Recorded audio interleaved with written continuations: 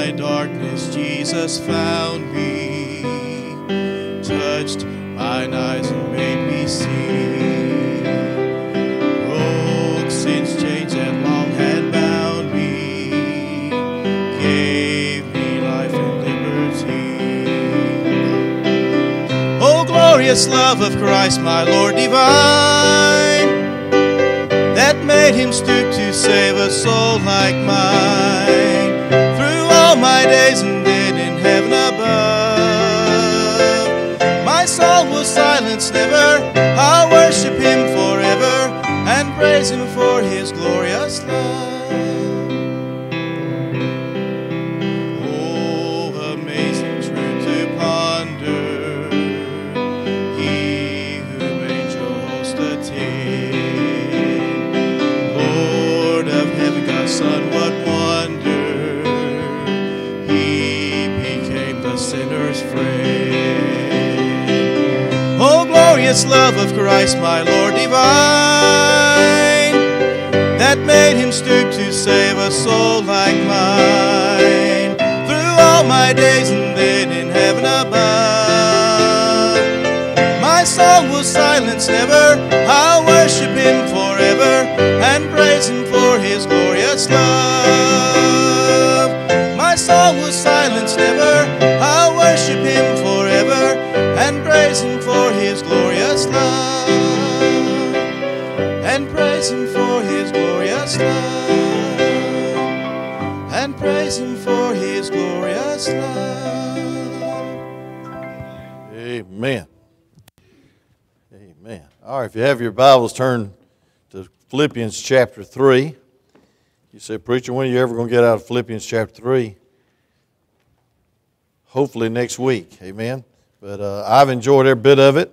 And I do not apologize for preaching the Word of God. Amen. It's line upon line, verse upon verse. And I preached this the first service in 2018.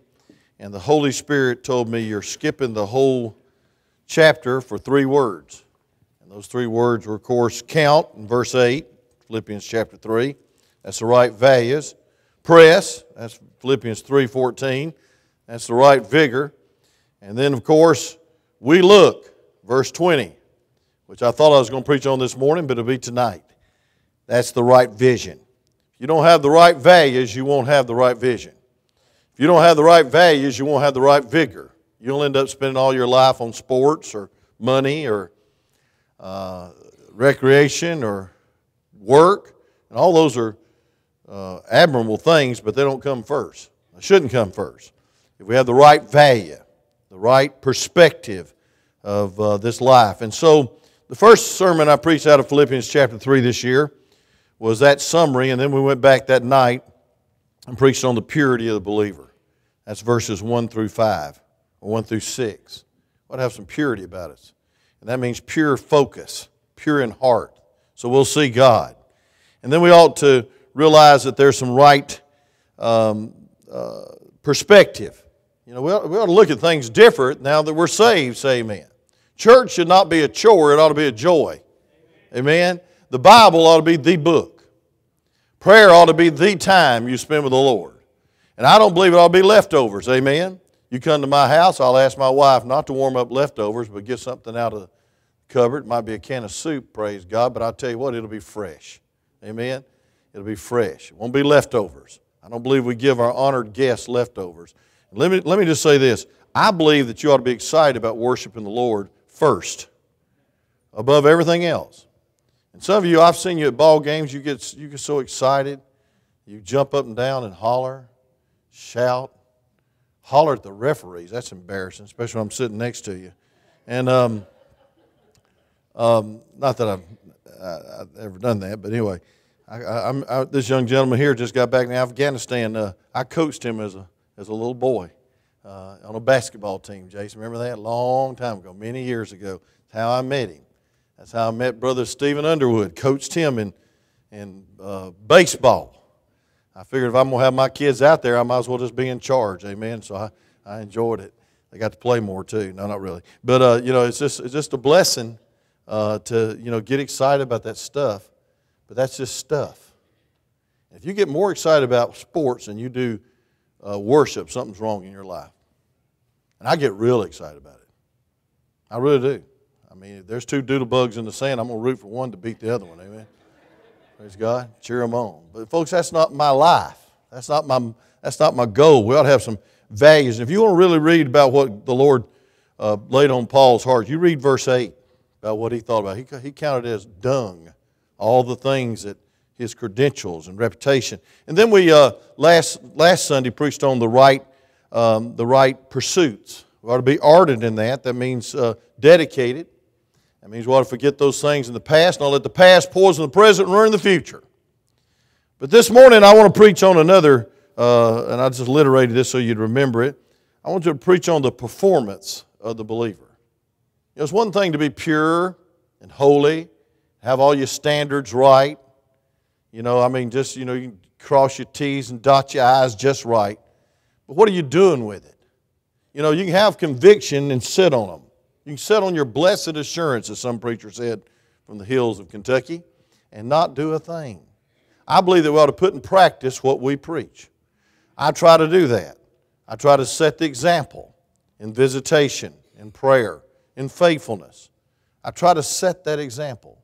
And I try to go the second mile. It's harder to go the second mile than it was a long time ago when we first started the church. But I want to preach on one word, but I want to show you this whole text of it in verse 17 through 19. Turn in your Bibles, Philippians 3, 17 through 19. And I want to talk to you about setting a pattern for the next generation. You know, we've got a lot of trouble. By the way, I'm glad God doesn't shut down. Amen. Our government might shut down, but praise God, I'm glad God doesn't shut down. He ever liveth to make intercession for us. Amen. I'm glad He's still on the throne, and the government is upon His shoulders, and will be when He comes as King of kings and Lord of lords. Let's read verse 17 through 19, stand on the Word of God. Brethren, be followers together of me. Now that's kind of brass for somebody to say, hey, just follow me. But I believe, as he said in 1 Corinthians 11:1, follow me as I follow Christ. That does some authority to it, gives it some. And mark them which walk so as ye have us for an example. And mark them which walk so as ye have us for an ensample. I want you to underline and circle in your heart the word ensample. We're going to dwell in there a lot today. It says, for many walk, of whom I have told you often, and now I tell you even with weeping, that they are the enemies of the cross of Christ. Anybody adds works to salvation is an enemy of the cross. Now here it is. To whose end is destruction, whose God is their belly, and whose glory is in their shame, who mind earthly things. For our conversation is in heaven, from whence also we look for the Savior, the Lord Jesus Christ. You may be seated. Father, thank you, God, that you are a great example. And God, that we're following you and not following man. And God, this is not my church just because I started it. It's your church, and I take my hands off of it. It's your church, God. I'm your under-shepherd. I'm your servant. And I thank God for the privilege of being in my first pastorate these 40 years. But Lord, I thank you, dear God, for the good staff, and I thank you, God, for my good family that's been such a blessing and help to me. And for these good deacons and these good people, that God's been a good example for the next generation. Now the next generations come up. And God, if they're going to be faithful, then the next generation will be faithful. So God, help us not to drop the baton in this relay race of life and ministry. God, it's not a sprint, it's not a marathon, it's a relay. And God, somebody's following us, and as I've said often to someone, we're the best Christian they know. And so, dear God, help us to be real. Help us to be right. Help us to be faithful. And help us to be a good ensample, Lord, for your glory. And we'll thank you in Jesus' name. Amen. You know, I love to go to Sam's Wholesale Company for one reason, because there's a ribbon loin up the street. No, not really. And a lot of people want to go shopping, but I like to go there sometimes and just get out of town and go shopping. And I don't like to shop much, but I like that place. And one of the reasons I like that place is they have all these stands set up, and they're samples. You can just eat free, amen? Don't eat before you go to Sam's. Just start taking sausages on a toothpick and cheese on a toothpick and go to the dessert and take a little of that, you know. And, you know, I was thinking the other day, wonder if those things were stale. What if those things were rotten? What if those things were outdated? Now, who would buy the product? And I'm saying today, friend, we're an ensample. We're to be an example of Christianity in our Christian life. We need to not just talk about it with right values, and we don't need to just get pure because we want to be holy, and sometimes it comes across holier than thou. We need to practice what we profess. We need to practice what we teach, and we need to practice what we preach. Say amen. And I believe a good example is worth a whole lot of words. Say amen. Because sometimes words can be confusing and sometimes words can go over our head. But I'm going to tell you something, friend. You can't discount a good pattern. I mean, just a good pattern. My mama, she was a great seamstress, and she'd always have patterns laid out all over the place. And I thought, how in the world is she cutting all this stuff out and it's going to come together as a dress or for me some pants? I mean, we were kind of old-fashioned back then. We even had homemade clothes, amen? I like homemade milk, and not homemade milk, homemade bread and homemade buttermilk biscuits, and I don't like those canned stuff where you crack it open, it explodes, and you put it in the oven and call that biscuits. I like the homemade stuff, say amen. Well, I had homemade clothes when I was a kid, amen, but it started with a pattern, and those patterns came together. Folks, I want you to notice in verse 19 or 17, it says, "Brethren, be followers together of me, and mark them which walk so, as ye have us for an example." Now, there was a lot of Epicureans, and there was a lot of other people, Gnostics, and there was a lot of people in this generation today that called themselves Christians, but they were living according to the pattern of the world. In other words, if it felt good, they did it. And it was sensual. And that's why he said that you ought not let your God be your belly. And that belly also talked about the whole lower extremities and the inward heart. And folks, I want to tell you something. This world was sex crazy. This world even worshipped the goddess of sex. And folks, there was a wild day that Paul lived in. And he said, oh friend, the shame of minding earthly things and the shame of having your God be your belly or fleshly, sensual appetites. Now friend, don't we live in a day like that? I'm telling you, friend, it's crazy out there, isn't it? All these things coming out about ball players and politicians and about their abusing women, and I think they ought to get caught and they ought to be out of the picture, and I believe you ought to have not even the appearance of evil, amen? These gymnasts need to have ladies trainers taking care of them, saying amen. Right there, amen. I don't think a man should even be in that position, amen. But I want to tell you, friend, all this is coming out, all the scandals, all the things that's happening, folks, and it's just conducive of our society that we're in a mess, amen. And we have low standards, and people say if it feels good, do it. And folks, I want to tell you something. The Bible says if it's in this book, do it. Can somebody say amen? And I want to tell you something. I think we ought to rally to the cause of just walking the walk and not just talking the talk. I believe that we ought to profess what we preach and profess what we teach and profess what we claim to be Christians. That means Christ-like. Amen? And I want to tell you something. Paul lays it on the line as a pattern. And this word ensample interests me. And folks, I want to tell you something. This word ensample in the Greek means this. It means an impression left by a sword. It means an impression that's left by a hammer. You know, you ever seen a little dent in your thumb when you're holding the nail? Amen, that'll hurt. Amen. It means an impression. Listen, it's even get deeper than that. It means an impression left on someone through your fist. I mean, you make an impression on them. In other words, you make an indention in their life. And folks, that's a strong word. You ought to be an ensample. I want to say this, friend.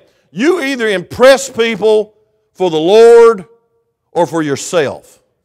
Or you impress people for the Lord or this world. I don't want to be impressive and be in the Hall of Fame of faith. And as the Sunday school lessons have been so pungent, I don't want the applause of the world. I want the applause of God. Say amen. I think it's all right to encourage each other.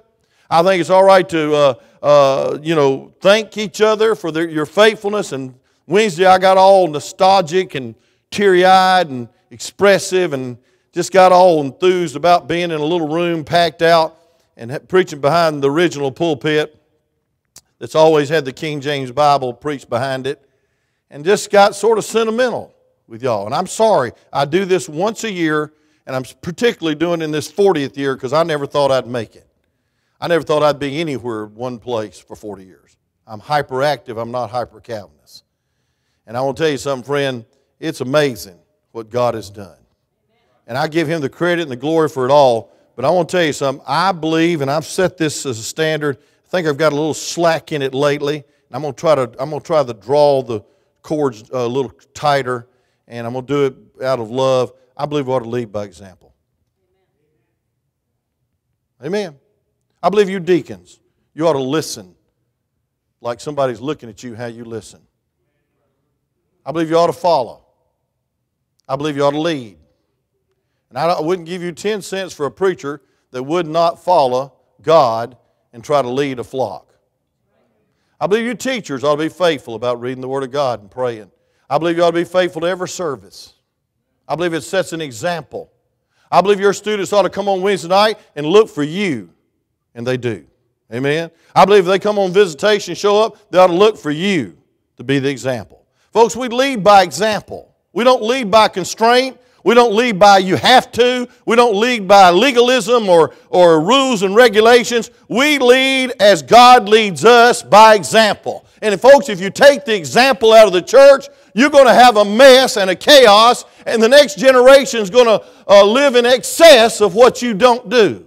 We need to walk the walk. Amen? Paul's saying that. We ought to be in samples. We ought to make an impression. I didn't mean to do that. We need to make an impression on somebody. Come on, say amen. We ought to be excited about serving God. We ought to really be excited about His Word that's infallible, inspired, and preserved. We preach God's Word, say amen. Now, I don't mean to get too excited because I make some of y'all nervous when I come down off the platform. You think I'm going to sit with you. Maybe I should.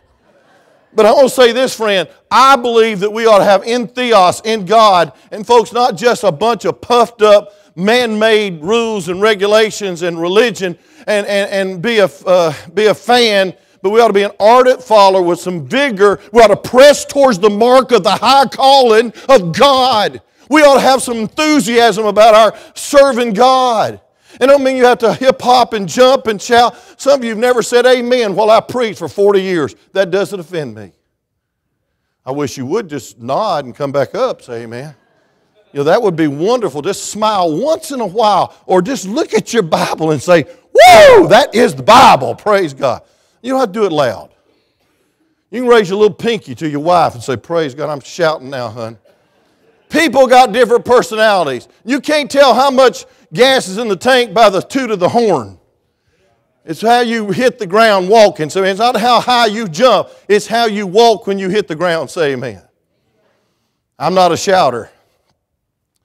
But I sure don't want to be a powder when I come to the house of God. Say amen. Come on now. I know I'm preaching to the choir, and they already went down. But I'll tell you this, friend. We need to realize that God has given us a great responsibility to set an example. I want my children to have an example. I've tried to do that religiously. Thank God Jason's around here handling problems, running all over the place. Does so much. I appreciate him so much. But folks, when he came to this town, he was an 8-month-old child. He didn't get saved till 7 years into this church. Thank God he did. But when we were expecting, I say we, I didn't carry him, but I felt like I did. In fact, I'm gaining so much weight, I feel like I'm having one. They're not really.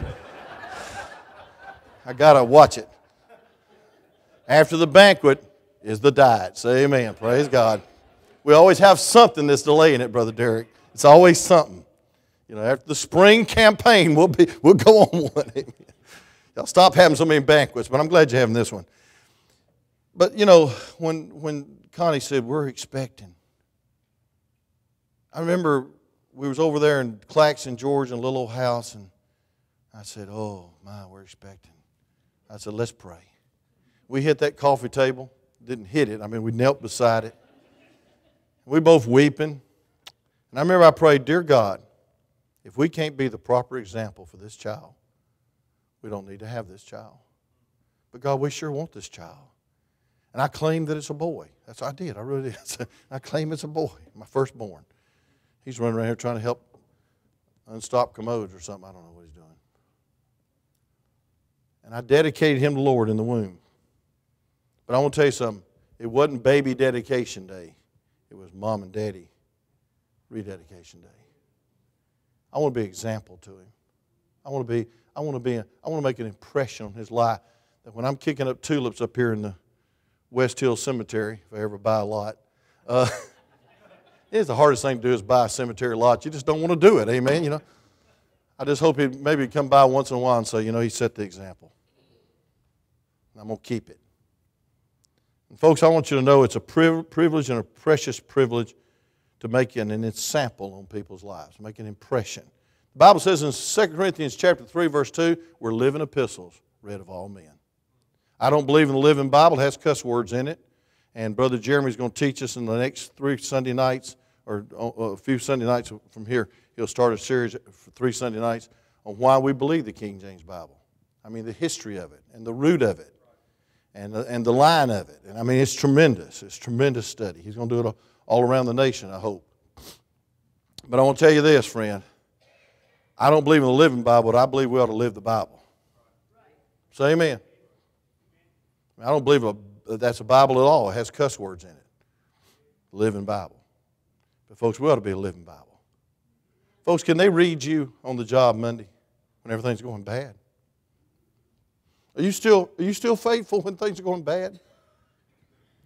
I mentioned about that little baby dying, 2 years old. And my prayer is they don't get bitter, Brother Randy. And Jason showed me a track while I was shaking hands. He hadn't been around. He just come back to us, praise God. The Lord has a way of sending people back to Him. He showed me that track, 2001, July 1st, May 5th. I was close. May 5th, 2001. It's my handwriting, saved and know it. But I want to tell you what led up to that salvation. I preached his little baby's funeral. Now, I want to tell you something, friend. I appreciate people that don't quit. I appreciate people go on anyway. And a lot of people get bitter, and they shake their fist at God and say, God, why? But I'll tell you what you need to do. You need to get saved. You're not saved when tragedy knocks, because you can't handle it without Him. Amen.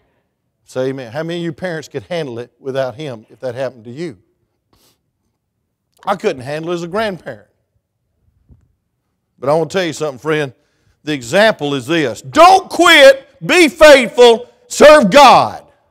No matter what. That makes an impression on people's lives. That's what he's talking about here. They know what Paul's been through. Can somebody say amen? They know what he's been through.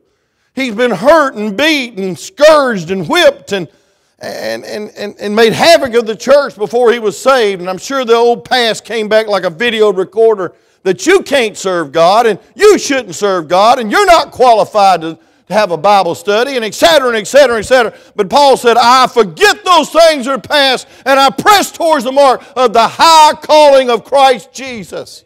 It's a high calling to be an example. It's a high calling to be faithful. 1 Thessalonians, let's look at a few scriptures, okay? That's what we're here for, to read the Bible and let the Bible preach. 1 Thessalonians chapter 1, verse 5. 1 Thessalonians chapter 1, verse 5. Real quick now. It says, for our gospel, time flies. For our gospel came not unto you in word only. Amen. It's not just preaching, not just teaching, not just deacon, but also in power and in the Holy Ghost. Don't you like that? Don't make me nervous a bit. Hallelujah. And in much assurance, as you know our manner of men, we were among you for your sakes. Look at verse 6 now. And ye became followers of us and of the Lord, having received the word in much affliction with joy of the Holy Ghost. Look at verse 7. 1 Thessalonians, you with me? So that ye were, here it is, in samples to all that believed in Macedonia and Achaia, for from you sounded out the word of the Lord. Before they're sounding out of the word of the Lord, Paul's saying, just be a sample. Be an example. Be faithful. Back up what you say by how you live. Amen. Oh, what powerful verses. Go back to Philippians chapter 4 and verse 9.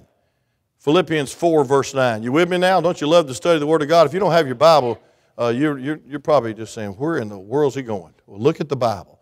It says, those things which have both learned and received and heard, now here's the key, and seen in me, what's the next word, class? Do. And the God of peace shall be with you. You know what he's saying? You've heard it. You've seen it. I've practiced it. I've tried to live it. Now you do it. Nike's got something about, just do it. Well, I want to tell you something. The Christian life is just live it in God's power and God's strength. The most precious thing you have, Christian, is your testimony. You lose that, you lose a lot. Folks, I want to tell you something. As I was coming up, the devil would tip me, and I'd go and bow myself down in the nursery next to those twins that we had on my birthday. You talk about a great birthday present. Twins, a boy and a girl. And they're in the same church over in Alpharetta. That is really something to me. He's leading singing, and Stephanie's bossing everybody around. No, and she's the assistant pastor's wife and loves the youth and enthusiastic and excited about everything in the church and missions. Hallelujah. I hope I didn't brag too much. But I want to tell you something, friend. If I failed, they probably wouldn't be in the ministry. They probably wouldn't want to serve God. Daddy went out and got another woman. They probably have a bitter taste in their mouth to even serving God. Folks, we can't afford to slip up. There's too many little eyes looking up at us. Say amen. I've had some of my heroes fall into sin. And I know that happens, but I want to tell you something. My greatest hero's never fallen into sin. His name is Jesus. He's the greatest example. Say amen. And folks, He's never let you down, and He'll never shut down. He's still in control. Say amen. Jesus is the one we're following. The Bible says in 2 Thessalonians chapter 3 and verse 9, just want to drive this point home.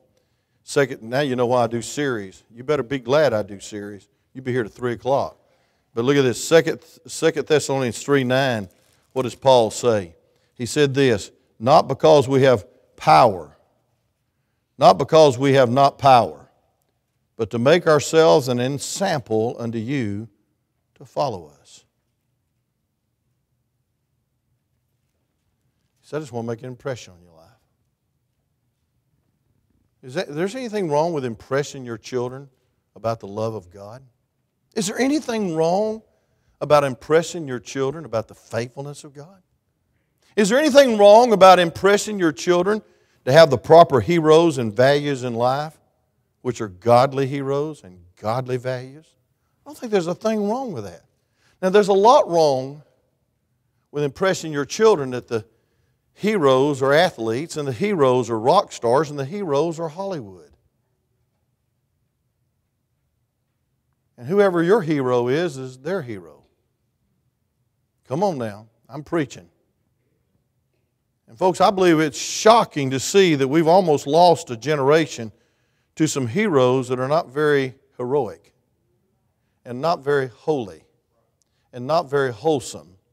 And they got about 5 or 6 marriages in Hollywood, and they try to tell you how to keep your family together through their little entertainment scenarios.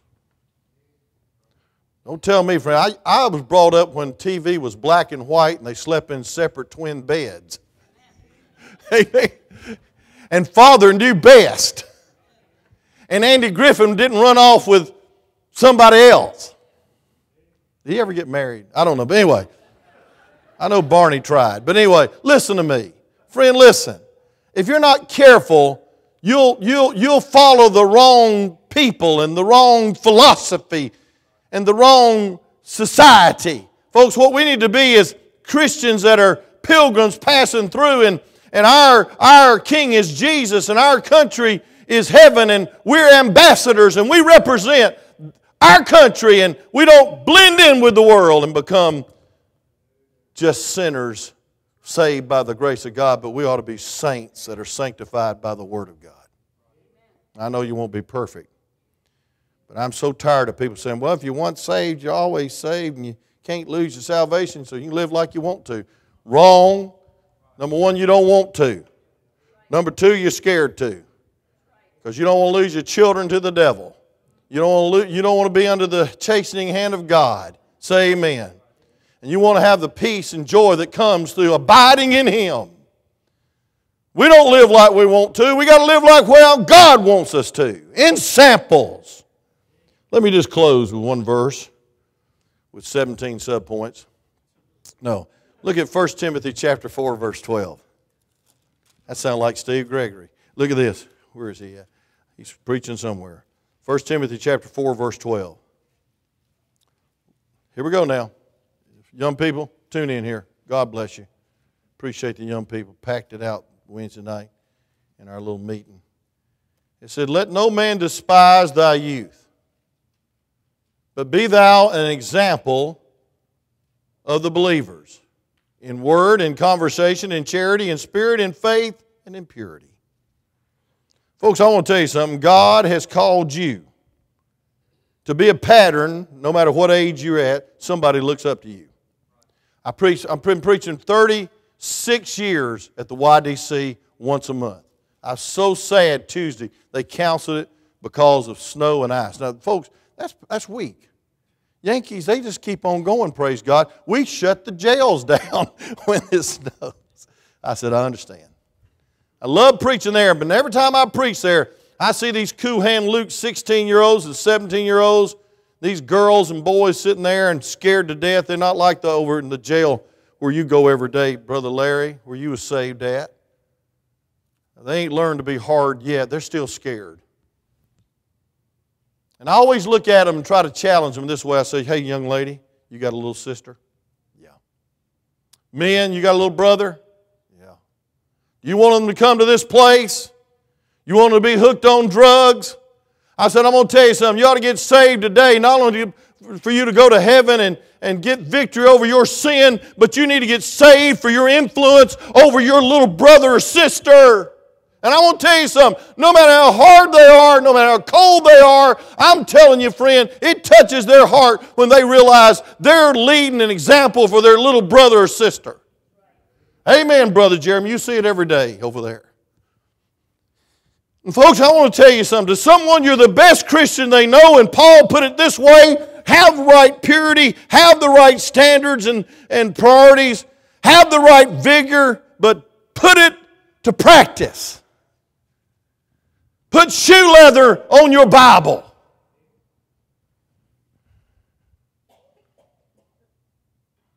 We ought to be an example in word. Proverbs 15:1 says, the soft answer turneth away much wrath. You know what the world's philosophy is? Duke it out in words. You hurt me, I'll hurt you. And I want to say this, Mom and Daddy. Life's too short to fuss and fight all the time in front of your kids. I used to stutter till I was in about third grade because of all the fussing and fighting, living with an alcoholic. And Mama would never let up. And it was till he passed out, it was a fuss and a fight. And it drove me crazy. Thank God I'm glad my daddy got saved. But folks, he wasted a lot of years of making me and my sister nervous wrecks because of the disunity and the lack of love and just the heartache. And then thank God the night the preacher preached on how to win our loved ones, and Mama got right with God, and I got right with God, and Diane got right with God. We stopped preaching and started loving. He wasn't listening anyway. He's passing out while we was preaching to him, amen. But we just started loving him. 3 years later, he got saved, and he said, you know what won me the Lord? You and Mama and sisters love your forgiveness, your patience. Folks, I believe we ought to love in word, and then we ought to love in conversation. It says, believers, listen, look, I'm stuck on 1 Timothy 4:12. Let no man despise thy youth, but be thou an example of the believer in word. You ought to watch what you say and how you say it. Say amen. I have a problem with tone sometimes at home. You know, what's for supper in Jesus' name, amen? You know, just preach a little to your loved one that's, you know, trying to cook a little, amen? Preach to your children a little bit. No, tone. Tone. The way you say it. And then, most important of all, how you back it up what you say. And then conversation. And you know conversation means citizenship, colonial of believers. It means lifestyle. It means you ought to set an example in conduct. Look at Titus 2:7. My time's up, but please don't pack up and leave. I'll continue this tonight. I love series. I just continue the next service. You say, well, I can't come back. You ought to. Titus chapter 2, verse 7. The Bible says this, in all things showing thyself a pattern, here it is, an impression, an ensample of good what? Works. In doctrine, showing incorruptibleness, gravity, sincerity, sound speech that cannot be condemned. Oh, friend, listen. We need to realize that we can have the privilege of walking with God in our everyday life and whetting people's appetites. And folks, I want to tell you something. We're in a dark day. Say amen right there. I mean, the government can't even stay open. They wouldn't agree if Jesus was sitting there, much less Donald Trump. That other guy, that other lady, good gracious. And folks, here we are, greatest nation on this earth, and we can't keep the government open for disagreeing over dreamers. I ain't figured that one out yet. I dream all the time. I dream while I'm driving. I dream awake. I'm a dreamer.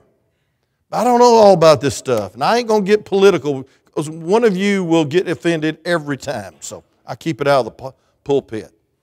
I just think you ought to vote and back up what your convictions are. Say amen. Whew, don't get me started on this.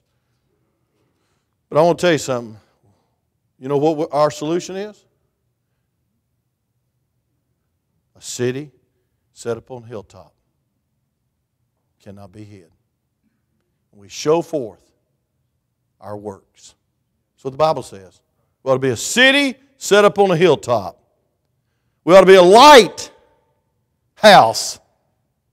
We ought to be a light in this dark world. And folks, if there's ever a time to be consistent and faithful and pure and holy and not holier than thou and walk the walk and not just talk the talk and to set an example, make an impression. Don't hit somebody and make an impression. Don't hit somebody with a sword and make an impression, where the Greek word comes from, is today.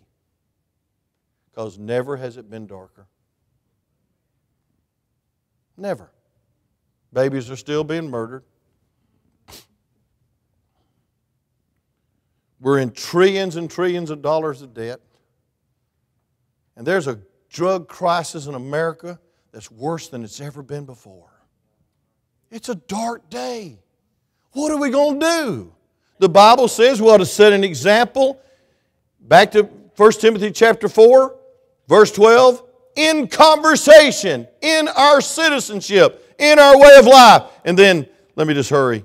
We ought to set an example in charity. Amen. You know, folks, there ought to be one thing that people say about our church over these 40 years. They love one another. I'm glad that there's not a group out of this church starting another church. Every church in Dalton, when I started knocking on doors, when Connie and I were going door to door yesterday, I said, boy, this brings back big memories about when we used to go knock on doors and they'd say, what split are you off of? One lady came to the door and said, are you a prat? I said, no, my mother called me a brat, but I don't have a clue what a prat is. I'm serious. That's your local, I ain't going to tell you. Anyway, I ain't got time to preach against that. But I want to tell you something, friend. I'm glad that our church loves one another. We've got some new members around here, and every time I'm around, they say, you know, I think this is the friendliest church I've ever been around. I think they love people more than any church I've ever been. I just love our church. They become a part of it. So they got saved, they got right, and they got in church, and they joined the church, and they just think it's the greatest place in the world. And some of you have been here about 10 years, and you're just saying, well, you know. So, you know, it's all right. It'll do in a pinch. It'll do when I'm losing my kids to sin and I'm going to heart surgery. No, folks, it's more than that. Jesus is more than an emergency ration. He's daily bread. Amen. And I'm telling you what, He's enough. And He loves us no matter what. And folks, I believe that ought to be our attitude of a sample for Christ, is that when we take that sample, it's a sample of God's love, God's forgiveness, God's mercy, love. I was talking to our sister right here yesterday on her front porch. She's rejoicing in the Lord that her daughter got saved last week. Amen. And I said, Sister Lachey, you're going to find out our church is friendly. And our church loves everybody. Just feel right at home. And she's not only that, I said, I got another daughter that she's brought into her home. I thank God for people that do that. Helping out somebody that can't handle them. And she said, I think she got saved last week too. I said, praise God. What did you preach, brother? That's great. Amen. I'll preach it tonight. I said, well, we'll find out. Well, should we get baptized? I said, no, wait just a minute. We'll make sure they mean it and understand it. Then we'll let them get baptized. But you know what thrilled my heart? Here's a mama that wants her children to follow through. Here's a mother that wants them to come back to Whitfield Baptist Church. I'll tell you what, it made me just want to go door to door a little more, praise God. That's how Brother John and Miss Linda found her. It works, don't it, Brother John? You're getting old, son. And he's still knocking on doors for that bus route. Thank you, brother. Still taking trailer parts. Still trying to build that bus route. Why? Because that's what Jesus would do. Because He loves little children. And He loves families that don't have a way here. That don't have mamas that care. They love it as a babysitting service. We'll take them. Because when they get here, they're going to find there's a place where people are setting an example of God's love. There ain't no big shots in this church and no little shots. The land at the bottom of the cross is level. Amen. Ain't nobody more important. I'm glad my God's not prejudiced. I'm glad my God's not partial. I'm glad my God loved the son of a drunk as much as He loved the son of the governor. And I got saved. Because some deacons kept teaching me the Word of God when I was a little boy and saying, God loves you. What an example of love. What else should we be? What a big example of spirit in spirit. You know what that means? Even disposition. I'm glad we don't fuss and fight around here. I'm glad we don't pick sides and choose teams. And I've heard of people in Dalton, Georgia, have fist fights in their business meeting. Can you believe that? We would never allow that. We'd just shoot you. No, not really. No. I mean, fussing in the house of God? Not getting along in the house of God? picking sides and picking teams in the house of God. Folks, there ought to be a spirit of love, but a spirit of congeniality and a spirit of friendliness and a spirit of Christ in this place. Love and joy and peace.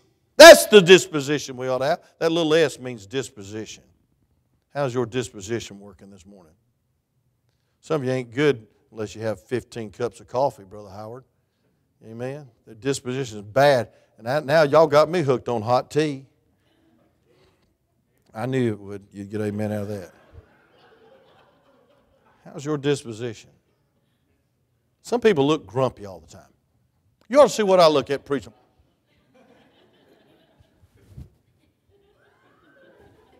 Praise God. I believe we ought to smile when we're a Christian. I believe we ought to be happy as a Christian, say amen. I'm not trying to pump up anything. We don't do that here. Praise God, we got something to be even in spirit. And then let me just say this. We ought to set an example in faith. Faith.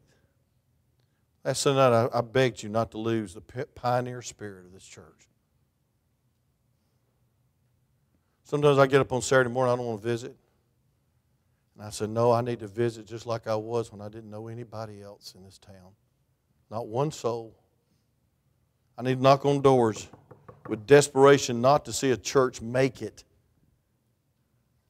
or to have a next meal, but in desperation to know that there's people starving out there for the gospel, and they're starving for somebody to love them, and they're starving for Jesus. And we have the answer. We got the pardon in our pocket, not in our pocket, in our heart, and they're in captivity. And they're just crying out, please, have enough faith to knock on my door. Have enough faith to go visiting Sunday school teacher when I missed 5 Sundays in a row because Jesus didn't give up on you.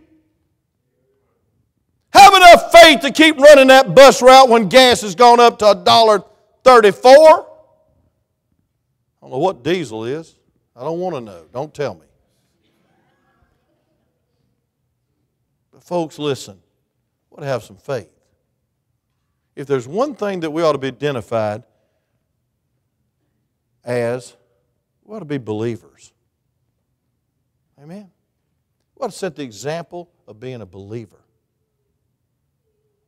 God's shown Himself powerful on our behalf. He has blessed us, even in this remodeling program. I could tell you stories of how God's paying for it, how God is providing. It's wonderful to be a part of God's economy and not trust budgets and nickels. And I believe in budgets. I'm going to present one to the deacons tonight, this afternoon. We need to get approved by you. But I want to say this, friend. I'm trusting God. And I want my neighbors to know it. And I want my children to know it. Last but not least, time's up. It says impurity. Folks, we ought to set an example in purity. One day while on a mission in the South Pacific,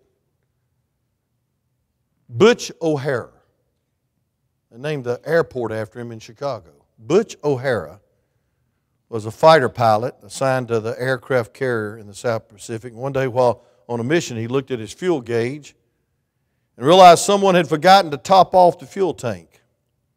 And unable to complete the mission, he turned around and headed back to the aircraft carrier. And as he headed back, he saw a squadron of Japanese Zeros heading straight for the American fleet. All the American fighters were out on a sortie, leaving the fleet virtually defenseless. He dove into the formation of the Japanese planes instead of going back towards the aircraft carrier in a desperate mood to divert them away from the fleet. After a frightening time of air battle, the Japanese airplanes broke off their assault on the fleet, and Butch O'Hara, tattered fighter, limped back to the carrier, almost out of gas. He was recognized as a hero and given one of the nation's highest military honors, and O'Hara International Airport in Chicago is named after him. Some years earlier, there was a man in Chicago called Easy Eddie. And in those days, Al Capone virtually owned the city. Capone's mob was involved in bootlegging booze, murder, prostitution, and old Easy Eddie was Al Capone's lawyer. And kept Big Al out of jail, and in return, Easy Eddie earned a big money and lived like a king and had an estate so large it filled the entire city block of Chicago. But Easy Eddie had one soft spot, a son, whom he loved dearly. And Eddie saw his son had the best of everything, clothes, cars, good education. And despite Eddie's involvement with the mob, he tried to teach his son right from wrong. And Eddie wanted his son to be a better man than he was. Amen, daddies? But there were two things Eddie could not give his son, a good name and a good example. Deciding that giving his son these two things were more important than lavishing him with riches, Eddie had to rectify the wrong he had done. He went to the authorities and told them the truth and turned in Al Capone. Easy Eddie eventually testified in court against Al Capone and the mob. He knew the cost would be great, but he wanted to be an example to his son and leave him with a good name. Within a year of testifying against the mob, Easy Eddie's life ended in a blaze of gunfire on a lonely Chicago street. He had given his son the greatest gift he had to offer at that great price he would ever pay. What do these stories have to do with each other? Well, Butch O'Hara was Easy Eddie's son. And Eddie was willing to pay the price to correct his mistakes, to be his son's right kind of example in conduct and in character. And his son became a national hero and a great warrior and saved so many men that they named the airport in Chicago after his son. Let me just say this, men and ladies, Christians, your example lives on. And as Paul said in our text, he said, don't just be pure. And don't just have the right perspective and have great values. But he said, follow me and mark them that walk so as you have us for an example. Let's pray. Father, thank you for the message this morning. I pray it's been a message and not just a sermon and not just an outline. I just thank you for keeping me in Philippians 3 long enough to hear that message. Because, Lord, if there's anything I want to do as a shepherd, as you acknowledge and exhort in 1 Peter 5:4, that the shepherd should set the example for the flock. And so, dear God, help us to follow your example. Lord, I thank you for what a great example you set. Lord, we'll deal with that tonight. But Lord, I thank you, dear God, that we can keep our eyes and look for the Savior when all the things that get so dark and bleak around here. We can keep our eyes on our example, the Lord Jesus Christ.